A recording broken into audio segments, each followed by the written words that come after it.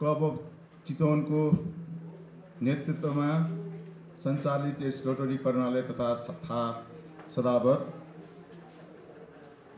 कार्यक्रम र भरतपुर महानगरपालिकाको प्राविधिक सहयोगमा विगत पुस महिनादेखिबाट सञ्चालित नियमित स्वास्थ्य सेवा केन्द्रको आज समुद्घाटन कार्यक्रम रहेको छ।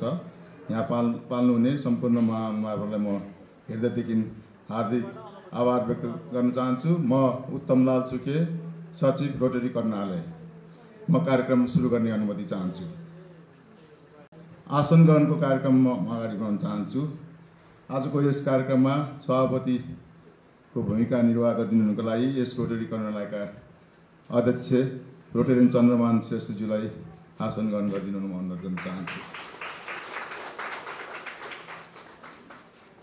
त्यस्तै गरी आजको यस समुद्घाटन कार्यक्रमका प्रमुख अतिथि भरतपुर महानगरपालिकाका प्रमुख श्री रेणु दाहालज्यूलाई प्रमुख अतिथिको आसन ग्रहण गरिदिनु म अनुरोध गर्न चाहन्छु।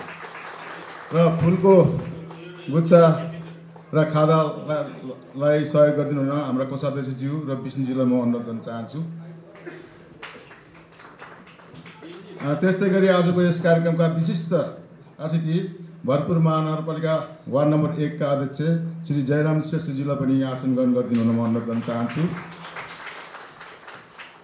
रोटेरियन महेन्द्रलाल प्रधानज्यूलाई पनि आसन ग्रहण गरिदिनु हुन म अनुरोध गर्न चाहन्छु। उहाँ आउँदै हुनुहुन्छ, आएपछि आसन ग्रहण गरौँला। त्यस्तै गरी रोटरी क्लब अफ चितवनका अध्यक्ष उहाँ आज विशेष कारणले गर्दा यहाँ कार्यक्रममा उपस्थित हुन सक्नु भएन र रोटरी क्लब अफ चितवनका निर्वाचित अध्यक्ष रोशन पियाज्यूलाई म आसन ग्रहण गर्न अनुरोध गर्दछु। त्यस्तै गरी जिल्ला जनस्वास्थ्य चितवन शाखा प्रमुख श्री दीपक सुवेदीजीलाई पनि आसन ग्रहण गरिदिनु। दीपक सुवेदी, दीपक तिवारीजी कर्णालय तथा थाहा सदावतका अध्यक्ष एवं आरआई डिस्ट्रिक्ट 329 जोन 23 का एसिस्टेंट गवर्नर रोटरी क्लब का पूर्व अध्यक्ष रोटेरियन चन्द्रमान श्रेष्ठज्यूलाई म अनुरोध गर्न चाहन्छु। यो रोटरी कर्णालय 2057 सालमा स्थापना भएर चाहिँ आज चाहिँ 2076 सालमा 19 वर्षको अवधिमा यो चाहिँ 19 वर्ष अहिले चाहिँ लागिसकेको छ अनि 19 वर्ष हामी चाहिँ गइरहेका छौँ। र यो सुरुमा Kathmandu mid town rotary club र चितवन रोटरी क्लबको संयुक्त प्रयासमा यो स्थापना भएको थियो। अहिले आएर विभिन्न देशको परिस्थिति, विषम परिस्थितिको कारणले गर्दाखेरि काठमाडौँदेखि यहाँसम्म उहाँहरूले आउन अनुकूल नमिलेको कारणले यो अभिभार चितवन रोटरी क्लबको मा आइलाग्यो र चितवन रोटरी क्लबले आफ्ना भातृ सङ्गठन Chitwan spouse club, Chitwan rotary club भएर यो अहिले सञ्चालन गरिरहेका छौँ।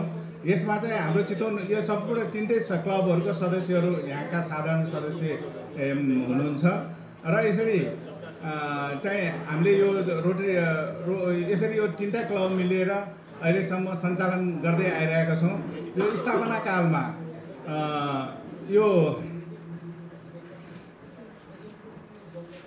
कालमा काठमाडौँका गोपालराज भण्डारी र गोविन्द दास श्रेष्ठज्यू र हाम्रो चितवन रोटरी क्लबका संस्थापक अध्यक्ष महेन्द्रलाल प्रधानज्यूको ठुलो सहयोग, योगदान, आर्थिक सहयोग र अन्य सहयोगहरूको उहाँहरूको आर्थिक योगदान छ। त्यस्तै गरेर सम्पूर्ण रोटरीहरूको पनि यहाँ चाहिँ ठुलो योगदान छ। सबैको नाम यहाँ मैले भनिरहन सकिनँ अहिले समयको अभावले गर्दाखेरि।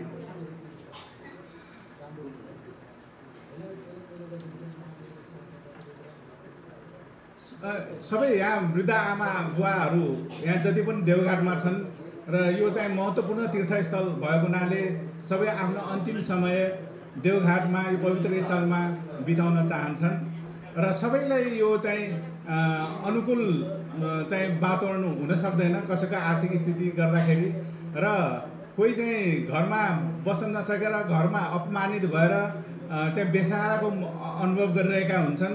कोही एकल महिला भएर बेसहाराको अनुभव गरिरहेका हुन्छन्। त्यो सबै चिज सबैको कोहीको सबै चिज भएर पनि सबै नाता गोता सबै चिज भएर पनि देश आफ्नो जीवनको अन्तिम इच्छा चाहिँ देवघाटमा गएर अन्तिम समय बिताउन चाहन्छन्। यी सबैहरूको समस्या हेरेर यो चितवन रोटरी क्लबले यहाँ चाहिँ देवघाटमा एउटा वृद्धाश्रम स्थापना गर्न पायो भने सम्पूर्ण त्यस्ता असहाय वृद्ध बाआमाहरूलाई एउटा सहारा हुन्थ्यो भन्ने उद्देश्यले यो चाहिँ चितवन रोटरी क्लबले यो चितवन रोटरी करुणाले वृद्धाश्रम तथा थाहा सदा व्रत भन्ने यो चाहिँ स्थापना गरेको हो।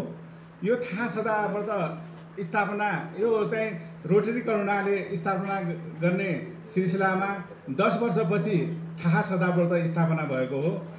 10 वर्ष स्थापना गर्ने कारण चाहिँ सम्पूर्ण अब हाम्रो 40 जनाको हाम्रो यो क्षमता वृद्धाश्रमको चाहिँ क्षमता 40 जनाको मात्रै रहन्छ र अरू धेरै यस्ता वृद्ध बाआमाहरू जो यहाँ चाहिँ देवघाट आएर चाहिँ अन्तिम आफ्नो जीवन बिताउन चाहन्छ उहाँ सबैलाई अटाउन सक्ने स्थिति थिएन। त्यस कारणले उहाँहरू कोही चाहिँ चौतारामा कोही चाहिँ धर्मशालामा कोही कोठा भाडामा लिएर यस्तै यत्रतत्र चाहिँ त्यत्तिकै बेसहारा जस्तो भएर बसिरहनु भएको थियो। सहयोग चाहिँ पाएर हामीले चाहिँ यो सजिलोसँग सञ्चालन गर्दै आइरहेका छौँ। जे होस् यस वृद्धाश्रममा हामीले चाहिँ बिरामी भएको बखतमा बिरामी भएका बुवा आमाहरूलाई औषधि उपचार गर्नलाई हामीले ठुलो समस्या थियो। हाम्रो चाहिँ यो औषधि व्यवस्थापन समितिका संयोजक डाक्टर शशिजङ पाण्डे हुनुहुन्छ। उहाँको सल्लाह र सहयोगले चाहिँ हामीले हरेक हस्पिटलमा उहाँसँग चेकजाक गराएर उहाँको निर्देशनअनुसार हामीले बुढा आमा बुवाहरूलाई चाहिँ भरपुर हस्पिटलमा उपचार गर्ने कार्यक्रम चाहिँ सञ्चालन गर्दै आइरहेको थियौँ। हामीले चाहिँ हाम्रो स्टाफहरूको कमीले गर्दाखेरि सबै वृद्ध बुवाआमाहरूलाई हस्पिटलमा राखेर भर्ना गरेर त्यहाँ चाहिँ सेवा दिएर बस्न हामीलाई साह्रै गाह्रो र अप्ठ्यारो परिरहेको अवस्थामा एउटा सानो हस्पिटल यहीँ स्थापना गर्न पायो भने हाम्रो बुवा आमा र स्थानीय बासिन्दाहरूलाई धेरै राहत मिल्ने थियो भन्ने उद्देश्यले हामीले हस्पिटल खोल्नको लागि महानगरपालिकासम्म जग्गा उपलब्ध गराउनलाई चाहिँ हाम्रो गरिराखेका छौँ। यो हिजो मात्रै अस्ति मात्रै महानगरपालिका वडा नम्बर 1 का अध्यक्ष जयराम भैरवज्यूको अध्यक्षतामा हामीले एउटा मिटिङ बस्यौँ र यहाँको चाहिँ स्थानीय व्यक्तिहरूको मिटिङमा चाहिँ उहाँहरूको चाहिँ सकारात्मक सन्देश हामीलाई प्राप्त भएको छ। केही शर्तहरू उहाँले राख्नुभएको छ। त्यो शर्त पुरा गर्न रोटरी क्लब चाहिँ हाम्रो यो चाहिँ व्यवस्थापन समिति चाहिँ सकारात्मक छ। हामीले एउटा मिटिङ बसेर त्यसमा छलफल गरेर हामी निर्णय गर्नेछौँ। मिति 2075 पुस 23 गतेदेखिबाट हामीले सञ्चालन गर्दै आइरहेका छौँ। अनौपचारिक रूपमा यसलाई हामीले सञ्चालन गर्दै आइरहेका छौँ। आजको मितिसम्म त्यहाँ हामीले झन्डै 3281 जनालाई हामीले सेवा उपलब्ध गराइसकेका छौँ, जसमध्ये महिला 1790, पुरुष 1491 रहेको छ र त्यहाँ हाम्रा 2 जना अहेब 2 जना भाइ र बहिनीहरू हुनुहुन्छ, यमुना तिमिल सिन्हा र रूपा दराई। उहाँहरूले यो कार्यक्रम उहाँहरूले बिहान 10 बजेदेखिबाट साँझ 5 बजेसम्म सेवा उपलब्ध गराउँदै आइरहेको म जानकारी गराउन चाहन्छु।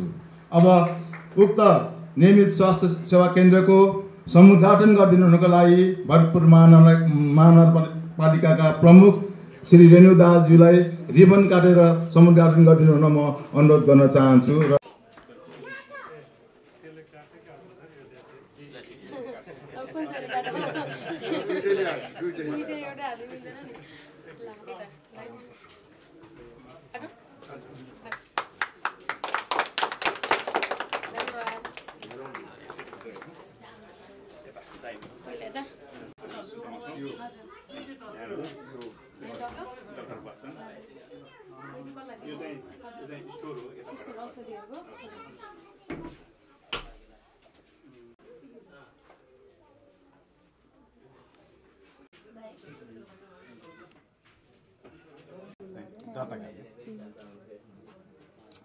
का इन्चार्जलाई पनि म यथास्थानमा आसन ग्रहण गरिदिनु र म अनुरोध गर्न चाहन्छु।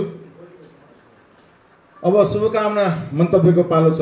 सर्वप्रथम रोटरी क्लब अफ चितवनका निर्वाचित अध्यक्ष रोशन पियाजुलाई आफ्नो शुभकामना मन्तव्य राखिनु म अनुरोध गर्न चाहन्छु। सम्ममा बस्ने प्लस बाहिरको देवघाट वरिपरिका वृद्धहरूलाई हामीले सेवा दिन्थ्यौँ र त्यतिखेर मलाई याद छ डाक्टर शशिजङ पाण्डे आउनुहुन्थ्यो, त्यसरी डाक्टर भोलाराम श्रेष्ठ हुनुहुन्थ्यो।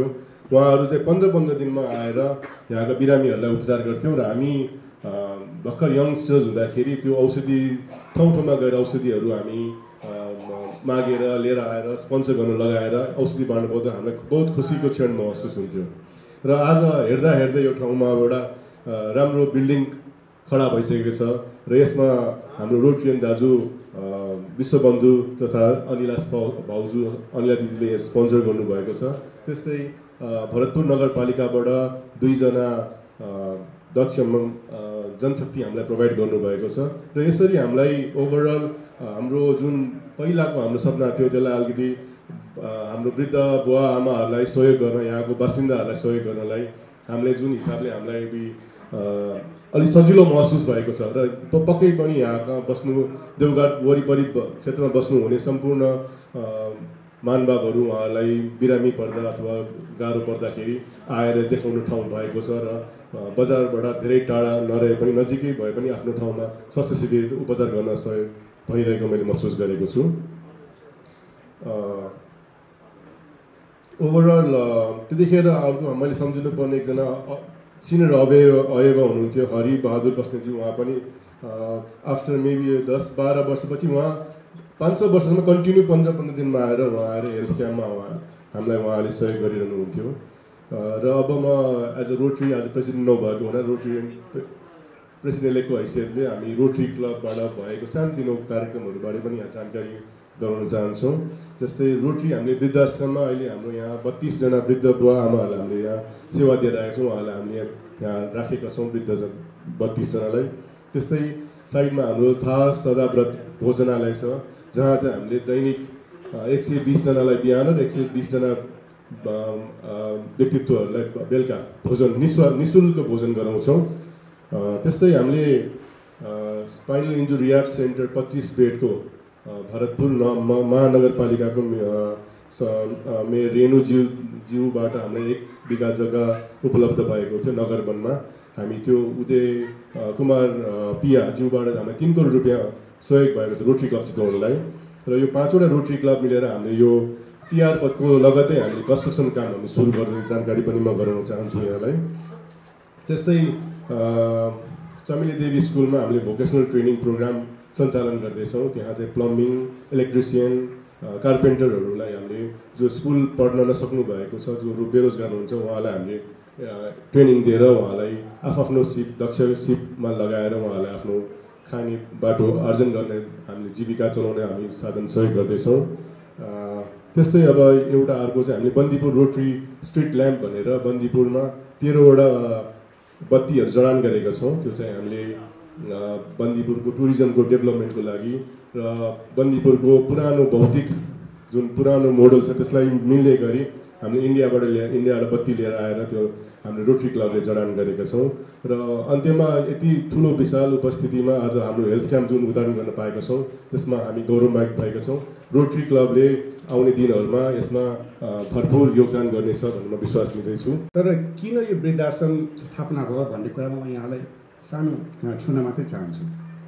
देवघाट चाहिँ यहाँले सबैलाई थाहा छँदैछ कल्पवासीहरूको लागि एकदम आकर्षित ठाउँ थियो। जो पनि अब आफ्नो अन्तिम दिनहरू कहाँ बस्ने भन्दा देवघाट आएर बस्ने। शान्त थियो ठाउँ र सङ्गम धार्मिक साह्रै धार्मिक महत्त्व भएको ठाउँ।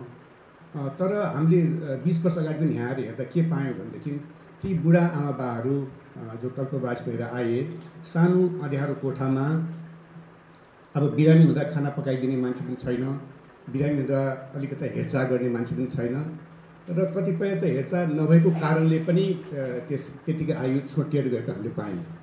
र रोटरी चितवन रोटरी क्लबलाई लाग्यो कि यसमा हामीले केही सुधार गर्न सक्छौँ भनेर र त्यही सुधार गर्ने सोचको क्रममै यो वृद्धाश्रम स्थापना भएको।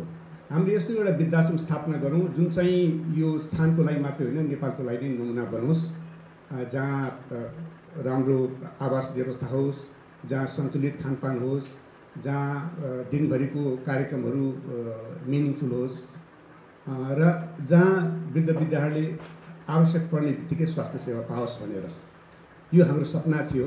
अब ती सपनाका कुराहरूमध्ये केही कुराहरू हामीले पुर्यायौँ होला, केही कुराहरू अधुरै छन् होला, तर आजको दिन मलाई लाग्छ बडो महत्त्वको दिन छ। किनभने स्वास्थ्यको कुरा लिएर हामी जतिसुकै मेहनत गरे पनि हामीले खोजेको जस्तो स्वास्थ्य केयर ती वृद्ध विद्या आमाबाहरूलाई दिन सकेका छैनौँ।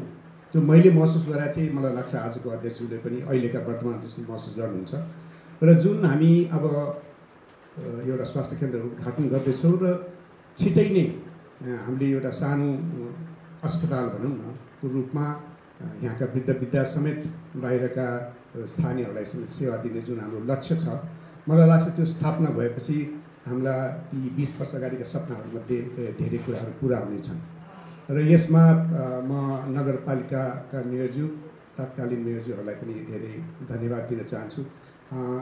त्यतिखेर पनि हामीलाई एउटा नर्सिङ स्टाफ त्यतिखेरको मेयरजीले पनि हामीलाई उपलब्ध गराइदिनु भएको थियो। केही वर्ष त्यसको स्यालेरी दिइराख्नु भएको थियो। फेरि नगरपालिकामा अब व्यक्तिहरू चेन्ज हुँदै जाँदा त्यसमा निरन्तरता हुन सकेन र त्यही चिज आज आएर जुन फेरि निरन्तरता हामीले पाउन खोजिरहेका छौँ, त्यसको लागि संस्थाको तर्फबाट म धेरै धेरै आभार व्यक्त गर्न चाहन्छु। र मलाई लाग्छ जुन हामीले एउटा नमुना वृद्धाश्रम, यहाँलाई याद होस् हामीले वृद्धाश्रम स्थापना गरेपछि एनआरएनको वृद्धाश्रम पनि आयो माथि, अनि जुन सरकारी वृद्धाश्रम थियो देवघाटको त्यो साह्रै दयनीय अवस्थामा थियो, साह्रै नै है, घर पनि बर्बाद थियो, खानेकुरा पनि बर्बाद थियो, कर्मचारीहरू पनि त्यस्तै थिए। त्यसमा पनि धेरै सुधार हुन गयो। मलाई लाग्छ हाम्रो वृद्धाश्रमको स्थापनाले यी दुईटा वृद्धाश्रमलाई मलाई लाग्छ स्थापना हुन धेरै एउटा सहयोग जस्तो लाग्छ मलाई। र आजको यो महत्त्वपूर्ण दिनमा स्वास्थ्य केन्द्रको उद्घाटन भयो र भोलि जुन हामीले सपना लिएका छौँ त्यो सपना साकार नै हुनेछ भन्ने मैले आशा लिएको छु। चक्र वा गति अब यसपछि के गर्ने भन्ने बारे अगाडि हेर्छ होला, मैले त्यो चक्रलाई सम्झिन्छु। र दोस्रो प्रसङ्ग यो थाहा सदाव्रत र थाहा दर्शन स्थापना गर्ने रूपचन्द्र विष्टलाई सम्झिन्छु। कुनै पनि काम गर्दा तिमीले थाहा पाएर गर भन्न खोजेको हो जस्तो मलाई लाग्छ। बिना थाहा बिना मेसो केही पनि नगर, पहिला तिमी को हौ आफूलाई थाहा पाऊ, तिमी के गर्दैछौ थाहा पाऊ, तिमी कहाँ छौ यो कुरा पनि थाहा पाऊ, तिमीले आज गरेका कामले भोलि के हुन्छ भन्ने कुरा पनि थाहा पाऊ, यही भन्न खोजेको होला जस्तो लाग्छ मलाई। मैले सर्वप्रथम त आदरणीय मेयर साहब यहाँ आउनु भएको छ, विकास कसरी तीव्र रूपमा अगाडि बढ्ने भन्ने सम्बन्धमा चितवन देशभरिको चर्चामा छ। चितवनले विकासको गति एउटा दौडको रूपमा अगाडि बढ्ला लेला भन्ने सबैले आशा अपेक्षा पनि राखेका छन्। कतिपय कुरा मेसो पाइएला नपाइएला तर त्यो स्पिडमा दौडिरहेको पनि छ, त्यो राम्रो पक्ष हो।